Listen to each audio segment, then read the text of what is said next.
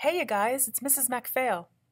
Your learning objective or learning target today is to be able to read and write whole numbers up to the millions place using word form, standard form, and expanded form. So by the end of the video, you should feel pretty comfortable doing that. All right, let's go to the millions. It's pretty exciting. Some vocabulary if you need to be reminded. Digit meaning a number. We use 0, 1, 2, 3, 4, 5, 6, 7, 8, 9. Place value, the value of the digit in a number. So for example, in 37, we would say the value of the 3 in 37 is 30 because it is in the tens place. Standard form, we have numbers that are written out like this. If they're big enough, they have commas. You would say this number in word form, 628,371. An expanded form, we write it out in kind of like the addition way. We break it down. 600,000 plus 20,000 plus 8,000 plus 300 plus 70 plus 1. Whew. And to think we're going to the millions today. Okay, speaking of which, let's talk about writing place value with big numbers. Our number today, 2,934,672. So if you remember, we start with our place value chart. The smaller number of the whole number, that is going to be on the right-hand side down here. The bigger the number, the farther left you're going to go. Okay? So if we were to look at our number, 2,934,672. Let's start with our ones place value. And we know that that's the 2. So I'm going to put the 2 in the ones place. So we have 2 ones. As far as tens, we have 7 tens. In the hundreds place, we have a 6, meaning we have 6 hundreds or 600. All right, then we have our comma, and we'll talk more about why later we have a comma there, or how you say it when you have a comma. Cool little trick. In the thousands place, which is the digit immediately to the left of the comma, the first comma. That's the thousands, and we have 4 thousands or 4,000. Then to the left again, we have the 10,000s place, and we have a 3 there, so we have 3 10,000s, or we can say 30,000 too. And then another spot left, we have a 9 this time in the 100,000s place marker, or placeholder. So we would say we have 900,000s or 900,000s. And then take a deep breath. We're going to go left again. This time we're even going to go past another comma. Wow. And we have a 2 in the millions spot. This is called the millions. Now this is a big number. It's even hard for Mr. Nutty and Mrs. MacPhail to think of in their mind. So we would say that we have 2 million there. So that's how you would fill out a number in a place value chart like that.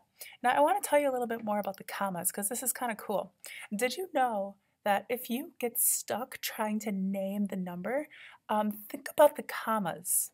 At that comma, you name the group. And this is how this works. When we have big numbers, they're broken into groups of digits, and these digits are separated by commas. These are my commas here, okay? So what happens is that we read each group of digits as though it were a separate number, but then for the large group, the name of the group is read. So for example, I'm going to show you an example here. If I were to put our number in here, 2 million, I'm just going to start back from where we were before. Here's my ones, my tens, my hundreds, my thousands, my 10,000s, my 100,000s, and my million. Okay? So I would say 2 million. The comma names the group. So 2,934,000. So this would be the thousands group, just like this would be the millions here, okay? 2,934,672. Notice there's no comma after the 2, but sometimes there is something else, and we'll get there later. So let's take a look at some examples where we want to write the value of the digit that we have underlined. So you can see in my first example, I have the 0 underlined. I would read this number 1,220,513. Since I have my 0 underlined, I know that that's in the, let's see, ones, tens, hundreds, thousands place. So this would be the thousands place. But you can see I don't have any value there because I have a 0. So I would say that I have 0 thousands or 0,000 as written in also, I guess you could say expanded form. If you look at the next one, 3,522,086. Notice I didn't say anything where the 0 was. I didn't say 086. I just said 86. There's no value in the hundreds place. My 3 is underlined. My 3 is in my ones, tens, hundreds, thousands, 10,000s, 100,000s, millions place. So I would say 3 millions. So I have a written out for you here. Or numerical form, in number form, you could write 3 million.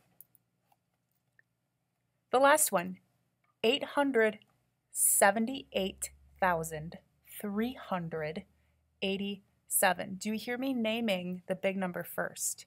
878,387. My 8 is underlined. The first 8 on the way left, that would be my 100,000s place. So I would have 800,000s.